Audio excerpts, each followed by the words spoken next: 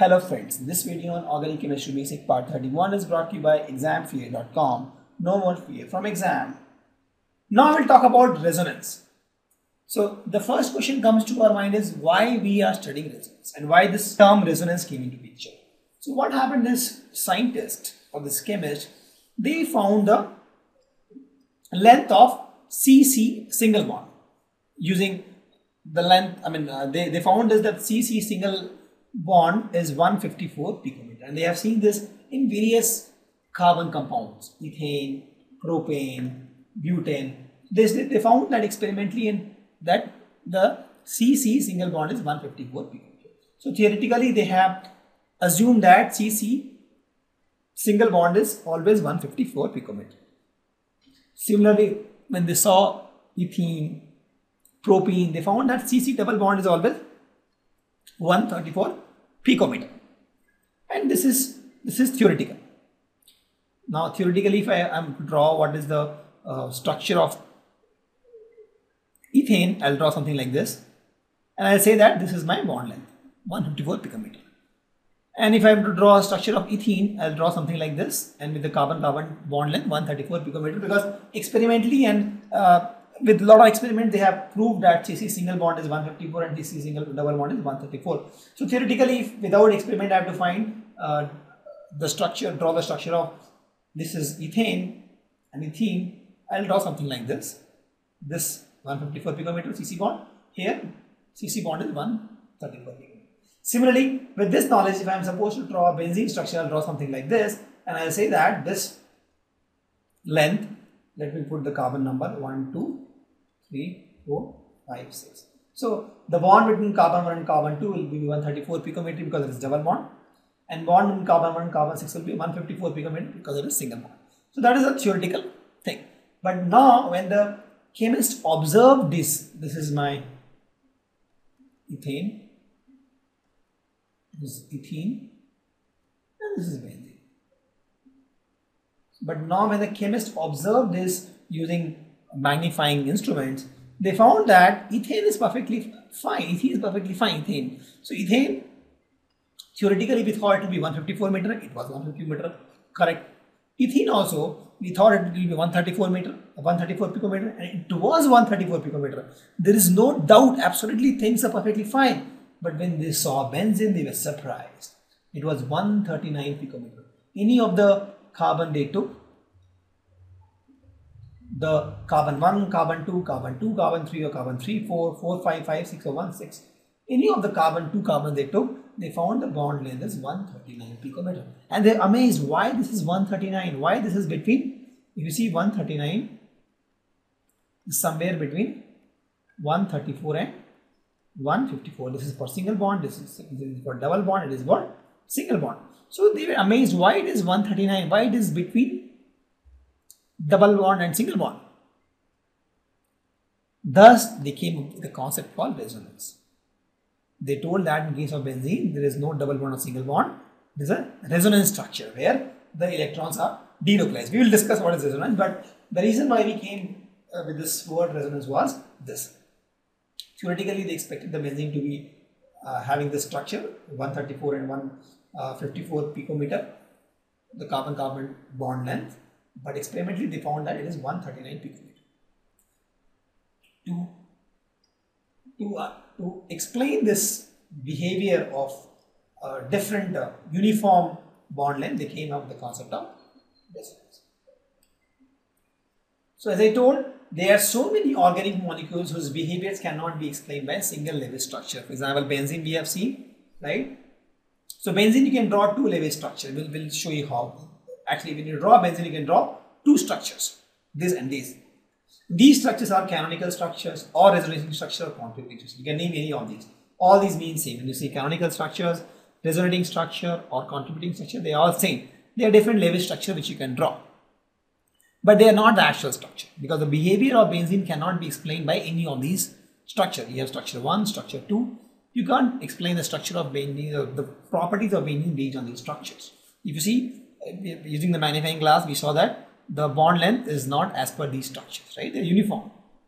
So they can be explained by something else, and that something else is called resonance hybrid structure, and this is more experimental, right? So this is what explains the physical and chemical property of benzene, and this is the actual experimental structure, right? So please note, these are theoretical.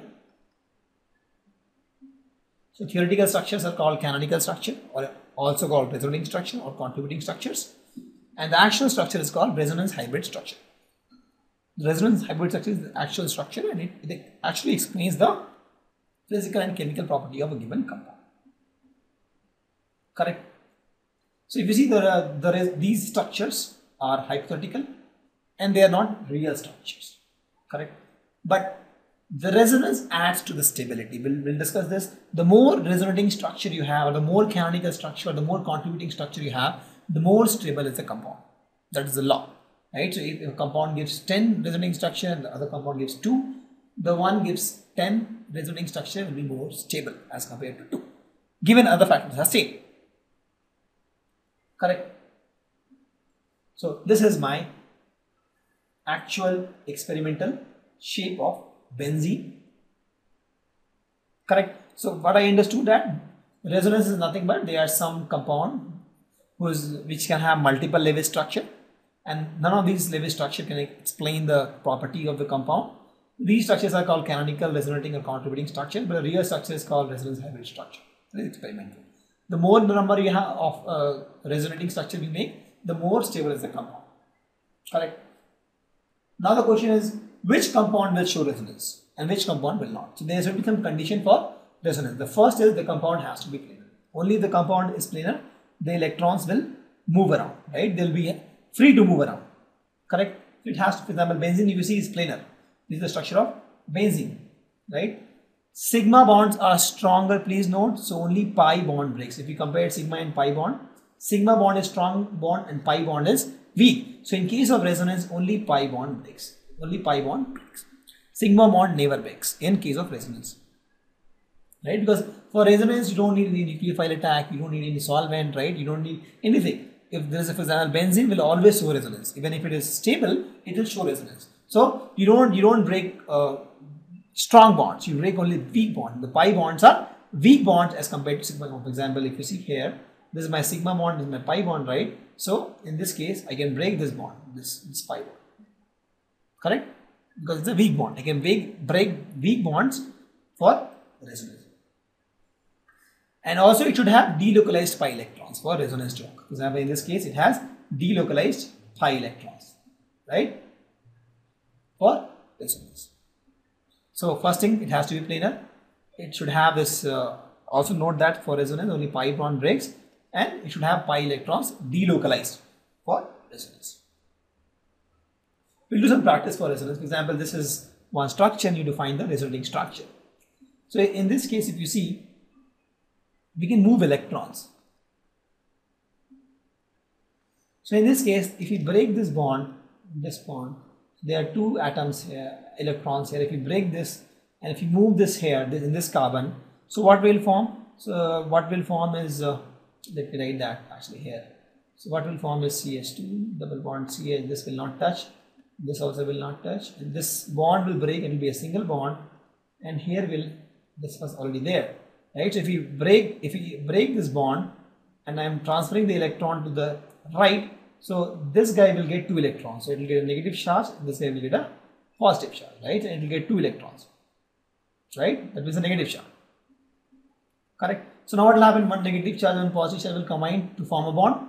So that means it will form a bond here. So what this guy will do is it will form this structure CH2. Let me write this. So this plus will be there. This 2 positive and negative charge will form a bond. So this is also one resonating structure. Similarly, in this case now, if I again break this bond, this has 2 electrons here.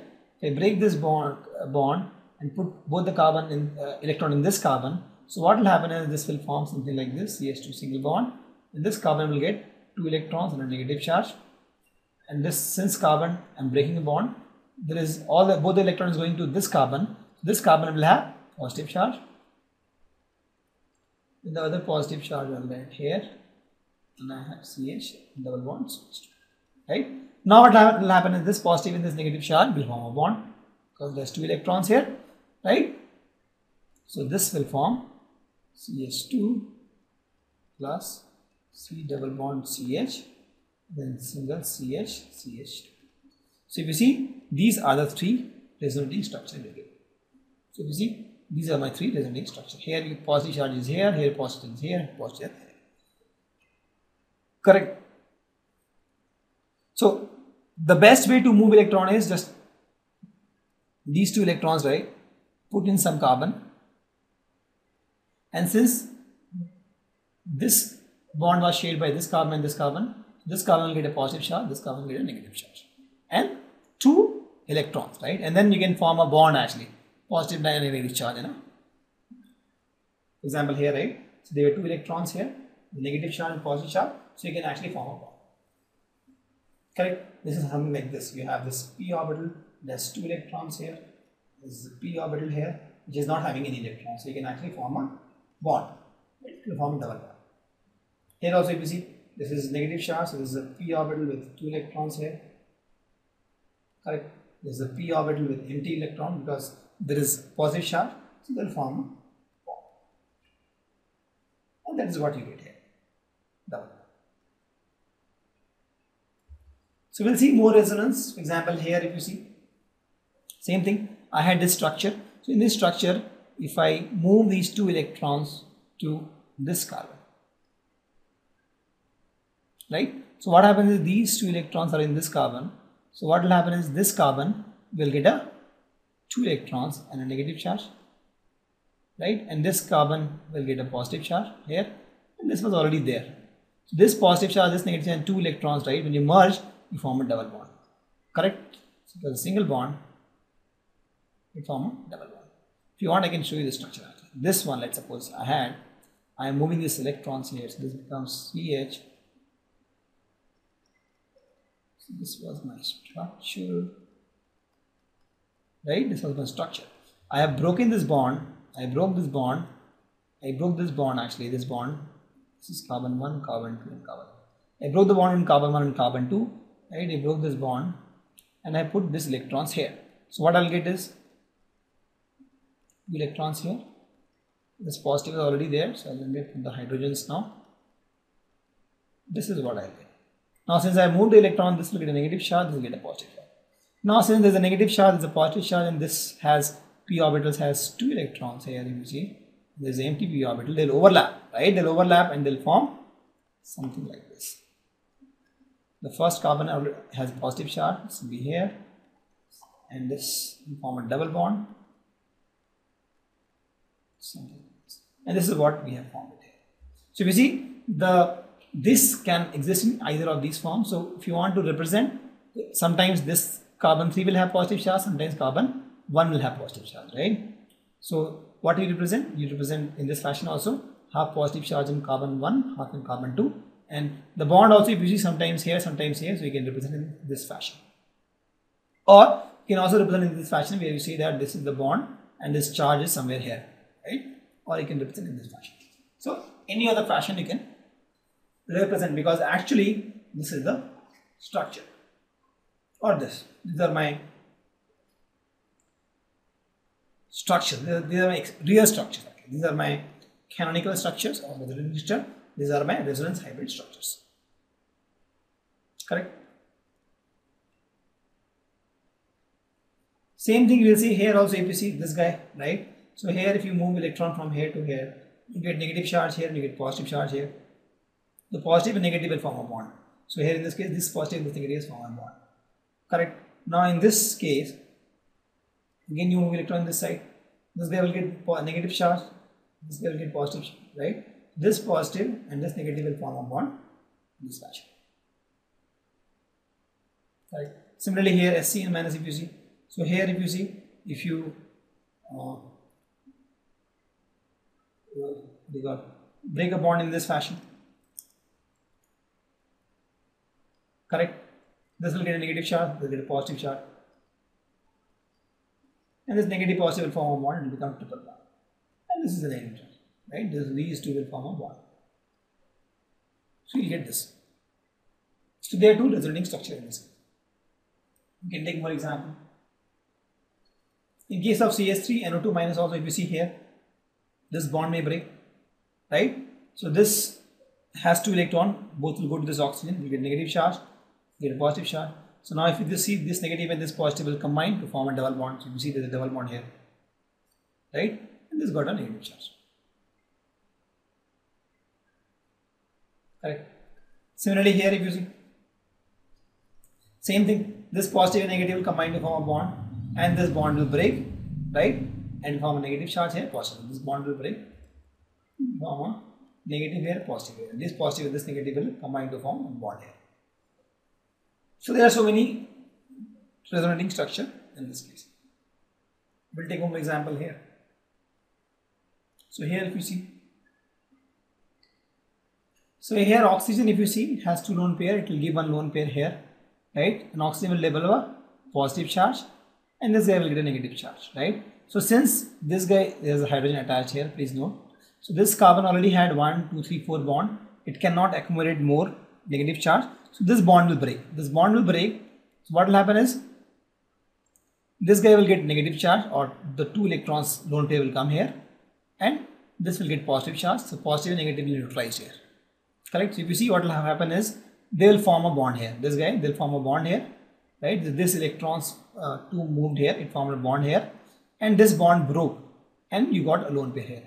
In the second resonating structure, what will happen is, these two this electron pair, right? This will move here. The moment it will move here, it cannot accumulate 10 electrons. This carbon can have at the max 8 electrons.